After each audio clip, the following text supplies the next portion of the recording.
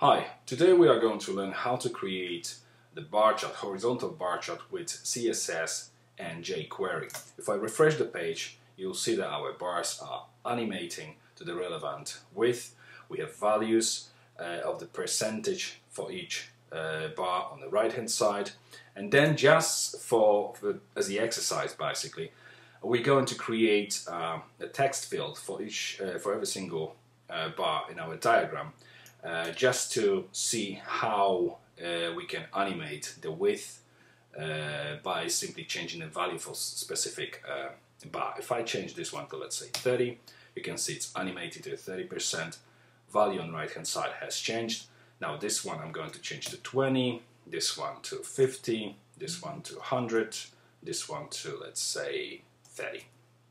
And you can see they are animating, and obviously our values are displaying whatever we've typed into our text field. So let's go to our editor. Together with the exercise files, again you get CSS folder with the blank core.css file. Then we have index.html with the basic structure of the page. Then we have JS folder with blank core.js and the latest, the time of this recording, version of jQuery. So let's start with our index.html. In between the opening and closing body tag, we're going to start with a section with the ID of wrapper. In between a section tags, we are going to type UL with the ID of chart. And now each bar will be presented by LI tag. Then we're going to use title attribute, which will contain the percentage. So let's say first one will be 25. Then we have class assigned to it, which will simply indicate what color we want the bar to be. This one will be red. And then in between the opening and closing li tag, we're going to have two spans. Span with the class bar, which will be our bar.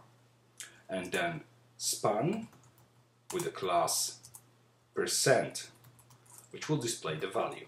Both of them, they are blank. There's nothing between the opening and closing span tags. So now I'm going to copy this and paste it several times underneath. We want 5 bars, so 1, 2, 3, 4, and 5.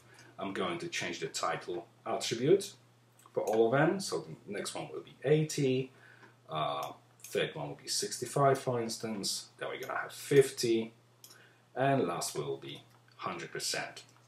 So these are our bars.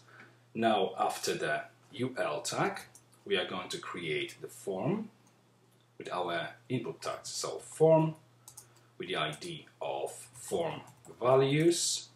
Then we're gonna apply some action to it, which we leave blank. Then we have method as post, and in between the opening and closing form tags, we're going to add a few input tags. So input with the name. We'll leave it blank, we don't really need anything here. ID will be li_1, and now _1 because we're going to refer this input to the first index inside of the chart UL. So obviously our first one will be this li, then next one will be with index 2. It will refer to the second element of our unordered list. So we have our ID. After this we have value, which initially is 25, and then class field. Okay, now we can copy this line and paste it 5 more times so that it matches actually the number of bars that we have. 1, 2, 3, 4, 5. So sorry, that's one too many. Okay, next one was 80, 65. So we have 80, 65, then we have 50 and 100. 50 and 100, and then we have 2, 3, 4, and 5. Okay, now that we've done all this, we can move to the next video when we're going to start doing our CSS.